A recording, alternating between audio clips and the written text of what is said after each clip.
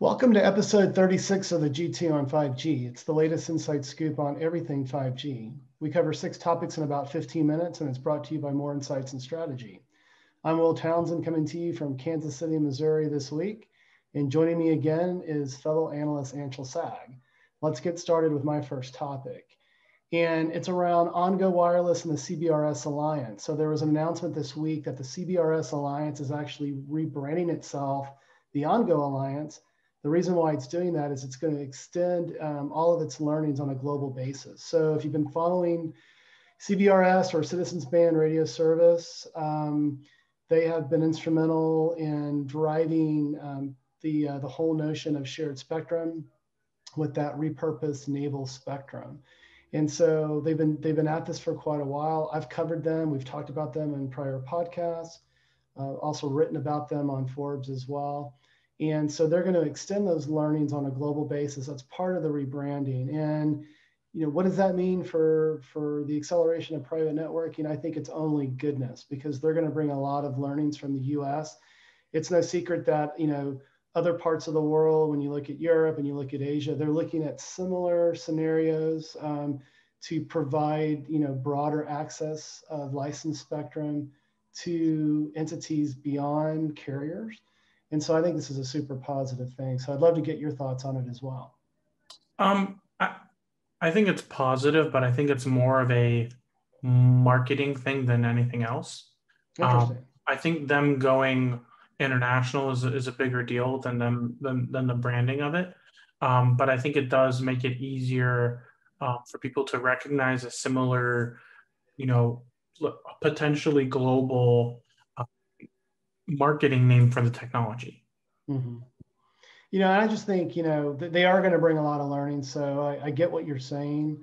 I think, countries can figure this out on their own, but this stuff is quite difficult. And it's no secret that because the CBRS Alliance, which is, now OnGo Wireless, had to learn to work with government entities and like multiple government entities. When you think about the DoD and you think about the FCC, that there were a lot of learnings there that can be shared with other parts of the world. So I think it's going to help accelerate things. I think it's a positive, thing that's happened here, and we'll keep our eyes on it and see how things develop. But let's move to your first topic this week. And Ookla released their findings, and AT&T is making a claim, right? Yeah, so Ookla, parent company of SpeedTest.net, which is the app that most people use to, test the speed of their internet connection, either be it at home or on their phones, came out with an updated version of their SpeedTest Global Index, and they found that AT&T was the fastest network combined for both 4G and 5G. And part of how they calculate this is by an aggregate score. It is not a megabits per second number. They do actually measure speeds. So they found that at AT&T that they had speeds upwards of 67 megabits per second on average in December. Mm-hmm. But what that does is it actually generates a score. And the score was that AT&T had a speed test score of 75.59, which combines 90% of download and 10% of upload. So mm-hmm. It's kind of like a weighted score. And what it's saying is they weight download as 90% of the score and upload as 10%, which may not necessarily agree with, but that's how they're doing it, which can actually affect what those end results look like in terms of who's fastest. But what's interesting is AT&T took first place, with T-Mobile taking second, and Sprint, now part of T-Mobile, taking third, and Verizon taking fourth. And the reason why this is a big deal is because Verizon slipped quite a bit because of their deployment of their new 5G low band using DSS, which mm-hmm. a lot of people have reported has not been very fast and has actually been slower than 4G, which severely hurt their score. And AT&T has been, kind of came out of the gate pretty quick I recall getting 200 to 300 megabits per second on their initial rollout. And it seems like they've been able to maintain those top end speeds while also improving their low end speeds even more. And it seems like this has kind of been what's pushed them into this #1 spot as far as Ookla is concerned. But the reality is their coverage is still not as good as T-Mobile's. Yeah. And their peak speeds, in theory, are as good as AT&T, or as good as Verizon's, because they also have millimeter wave, but it's in very few places. And Verizon kind of owns millimeter wave as far as coverage and availability, but that's still less than 1% nationwide coverage. So it's going to be interesting to see over the course of this year who makes performance claims, coverage claims, and see who really comes out on top, because I think that's going to be changing over the course of this year as more of the 5G networks mature. Yeah, I agree. And there's so many moving parts to this, right? The use of DSS. Are we talking low band, mid band, or millimeter wave? And it seems like they're, the pole position changes almost on a quarterly basis. And certainly I expect, AT&T and, Verizon kind of exiting that C-band auction that we've talked about on a couple previous podcasts, to start deploying those assets. But that'll take time, obviously, and that's going to affect overall speed ratings and that sort of thing. So it seems like that there's a different winner every quarter, but hey, it's a barometer, right? And so something that we'll keep our eyes on. So let me move to my second topic this week. And Nokia and China Mobile conducted a trial applying artificial intelligence to China Mobile's radio access network. And what China Mobile is branding is something called, I'm going to read it here, iWireless Intelligent and Simplicity 5G Network concept. And the way that I interpret that is they're just looking for ways to better optimize the radio access network part of the deployment. That's where the rubber really meets the road, talking about upload and download speeds that we were discussing earlier. One of the stats that was quoted, and forgive me for reading off my smartphone here, but this was done in Shanghai. It said the trial confirmed that the traffic prediction accuracy exceeded 90%. They trialed this in a live 5G network. And if you think about that, that's incredible when you start talking about tactile operations, when you start talking about telemetry for autonomous driving and that sort of thing. So, from my perspective, it is a trial. They use the live network, but the results are very promising. What are your thoughts? I haven't really seen much about that in terms of implementing AI with the RAN. Yeah. But it sounds like it's something that's kind of a fledgling technology. And sure. It'll be interesting to see how that actually gets implemented in a commercial network.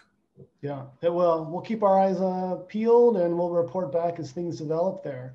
Why don't we move to your second topic this week? And I know, didn't you attend a MediaTek analyst event? I think you've got some news to share there. Yeah, so this week we actually got 2 announcements for chipsets for 5G devices.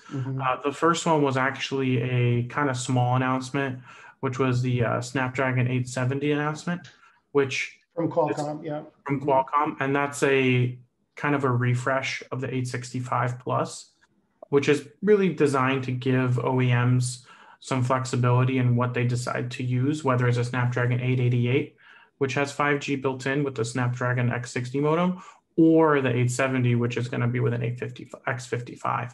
So that's kind of a ho-hum one. The big one was really coming from MediaTek, where they announced the Dimensity 1100 and 1200. Those are not actually chips that have 5G modems built in. They will leverage MediaTek's modems, which currently is an M70, and that's going to be a 2-chip solution. But both of those chipsets, I would fully expect to kind of be what's the lead 5G chipset for MediaTek and their partners.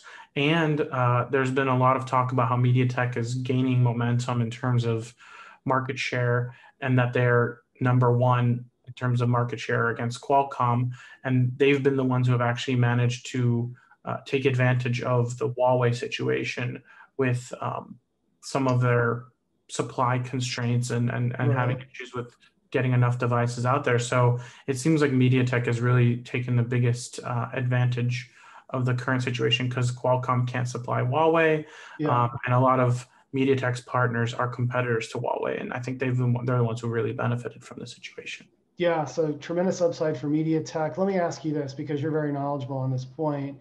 Do you feel like MediaTek still has the same sort of breadth and depth that Qualcomm has? I mean, you've talked about Qualcomm's capabilities to supply the very high-end, mid-range, and low-end handsets.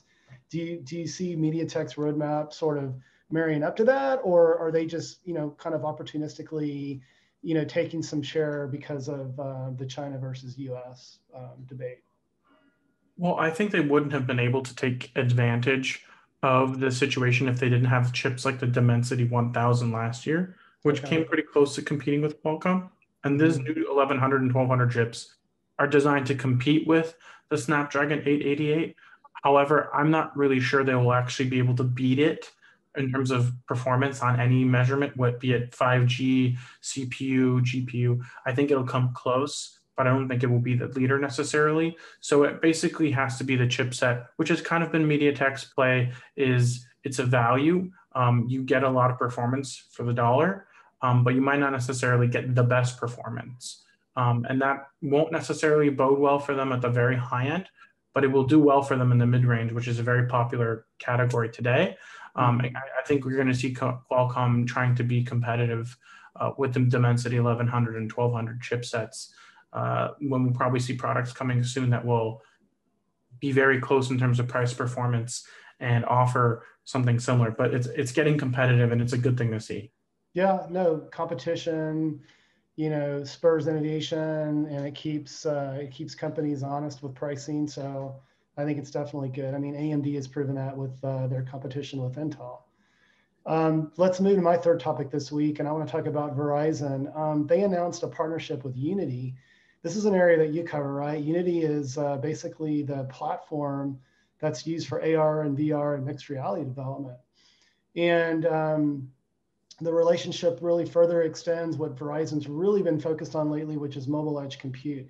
There have been a flurry of announcements. We've covered some of these on prior podcasts, but Verizon is really doubling down, and you're starting to see the same thing from other operators as well on mobile edge computing. So what does this mean for consumer and enterprise 5G services? So it's no secret that mobile edge computing can supercharge the capability of these new 5G networks. Certainly from a consumer perspective, mobile gaming, that's obvious low-hanging fruit. But I've spoken to really compelling use cases in the enterprise that can leverage mixed reality, such as augmented field service and that sort of thing, and being able to overlay schematics and that sort of thing when field technicians are actually making repairs, to speed repairs and that sort of thing. And that's only one application, but I think this is a further step in the right direction, marrying mixed reality with mobile edge computing to sort of supercharge these 5G use cases. So curious to hear your thoughts as well on it. Well, I have actually written a paper for Unity before on some topics, but the reality is Unity is a very popular game engine. I don't even call it I call it a world engine now. Okay. But so many applications developers use Unity on a daily basis that they're very familiar with the Unity platform.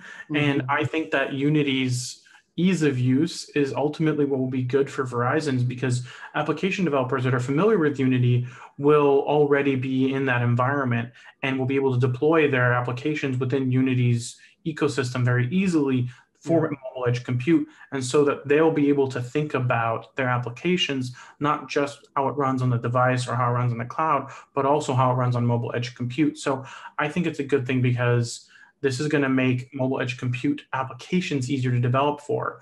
And I think that's really the big deal, because right now it's still very trial and error when it comes to building these applications for mobile edge compute. And I think having Unity partner with Verizon will be a good thing, because you're going to need the applications to actually utilize a mobile edge compute for it to be worth anything. And Unity is a big opportunity for that. And the only other company I can think of that would be a similar impact would be somebody like Epic Games. But there's pretty much two players in town when it comes to these game engines, if you call them that anymore, because so many movies, TV shows, like professional applications are now leveraging these game engines to make a virtual version of the real world. Yeah, and I have a friend that works for a game development company as well, and their applications for the military, right? Yep. So I mean the applications are numerous. So when people think of a gaming engine, don't think of Pokemon Go. The extensibility of it is quite impressive, and from my perspective, and I think you mentioned this already. This will really help accelerate the delivery of new 5G services, and it's gonna drive innovation. So I think it's pretty exciting. I think it's something that we'll definitely keep our eyes and ears open to, and report back as things develop. Let's move to your third and final topic this week, and you want to talk about a U.S. government initiative around 5G.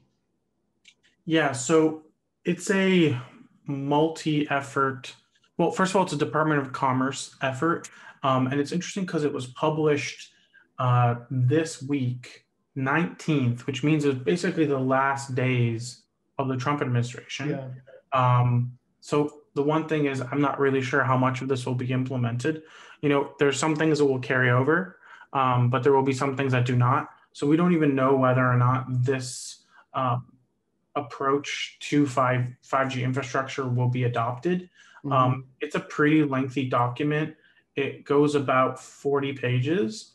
And really I think there's 4 key lines of effort that they're focused on, which are to facilitate domestic 5G rollout, assess risks and identify core security principles of 5G infrastructure, address risks to U.S. economic and national security during the development and deployment of 5G infrastructure worldwide, which is an important key, and to promote the responsible global development and deployment of 5G, which means that this is about not only how we roll out 5G in the US, but also how our allies do it and what those risks could mean to us economically and for security reasons.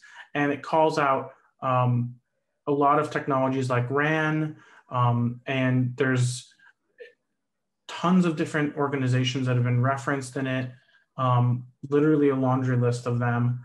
But it's interesting because it takes into account DARPA, DHS, DOD, DOE, the FBI, the FCC, FDA. Yeah. So this is a very comprehensive document.